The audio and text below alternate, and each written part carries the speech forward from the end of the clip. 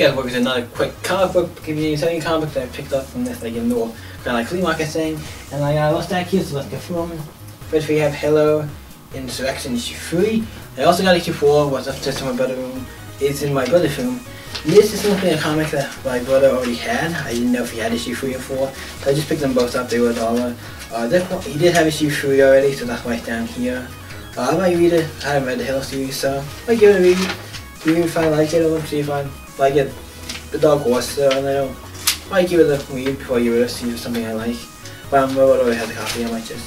So I'll read it and probably sell it and then give it a pile. So that's cool. This is a book they had. I wasn't expecting it was good to get. Wild Dog issue 2, or the last issue I need for the miniseries. I saw this and I'm like, yeah, I have to get this. I want to finish the Wild Dog miniseries. This is the last issue I needed, issue 2. So I'm completely running out of Wild Dog, all 4 issues. And with him being on Arrow, that's pretty cool. That's pretty cool. A couple of these books I got were Deathstroke issue 9. This is the variant Bombshell cover. DC Bombshell cover. Another book. Really like it. I haven't read a lot of this new Deathstroke comic, but it is pretty. This is not the new one that's out now, but this is the second newest Deathstroke series. Pretty enjoyed it. Next is a book, and I feel like I'm gonna sneeze, so if I sneeze, I'm gonna bang it out, but we don't. But next we have All-Star Western, featuring Jonah Hex issue 27. I like this book. It's a book that they made. I like how they brought back All-Star Western, because it's an old comic name. There was this book back in the day called All-Star Western. I like how they feature Jonah Hex, he's the main like Western character when you think of DC Westerns. There's a couple others, but yeah. It's pretty cool to see him like he's in modern times and stuff. It's pretty cool to see him like reacting with Superman for the first time. That's pretty cool. And the other DC book I got was this. There's your Flash. I needed a Flash issue 23.1. Oh God, issue 1. This is the one where the cover moves. I'm gonna move this up closer. Don't know how that's showing on this, but the cover does move. I don't know how if you can see it on this, but on the cover kind of moves a little with that. Kind of covers, so I don't know how well you can see that. But I didn't have this. I didn't know like some of these I thought like, are these gonna be all stories or what they're gonna be? I actually like this one because it wasn't an origin. I felt it's just continuing. I feel like the story about how continuing kind of continuing the Flash story, or kind of continuing just like a prequel to the comic that's coming out called the Forever Evil Rogue Rebellion story arc, where I guess the Rogues have to come in and stuff, go out all the stuff. Pretty cool. I can't wait to read that.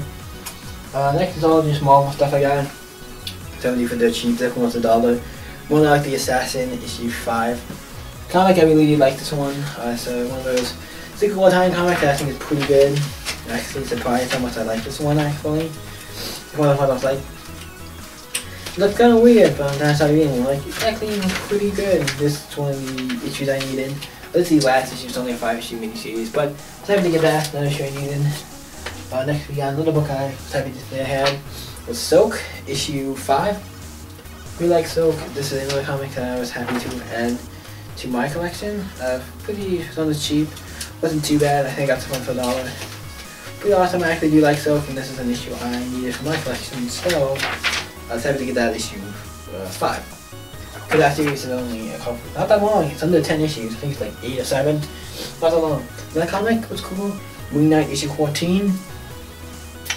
Now about this, I was like, oh, so Moon Knight does go past cover issue, because I had issue 12, and I thought, like, oh, it's at the end of the series, issue 12. And then I see this one, so I'm like, nope, it's not. It actually goes up more. So this is 14, another issue, a really violent issue. This is a violent comic.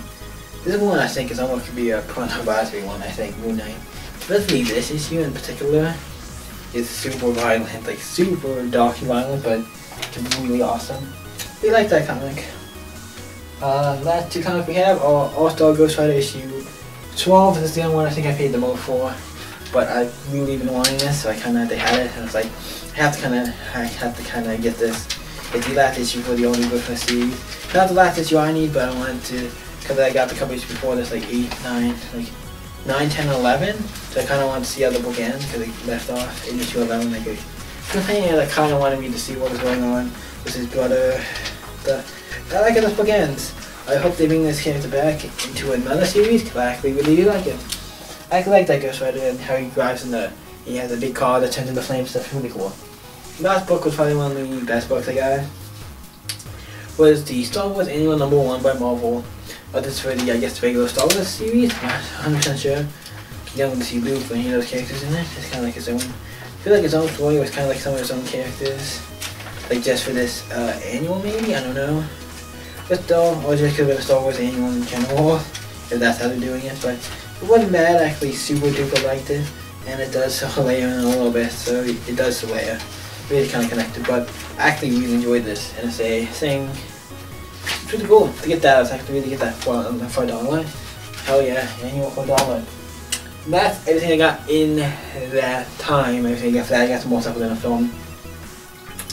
But I hope you guys liked this comic book video. You can like and favorite. You can also subscribe to Super Crazy Grammar for more pay to get stuff. Subscribe to the channel for more stuff like Mapbox, video game pickups, stuff like that. And you can always check out my social media sites, Facebook, Twitter, Instagram, all that stuff down below. You can always stay up. I can also see you in the next video, guys. Bye.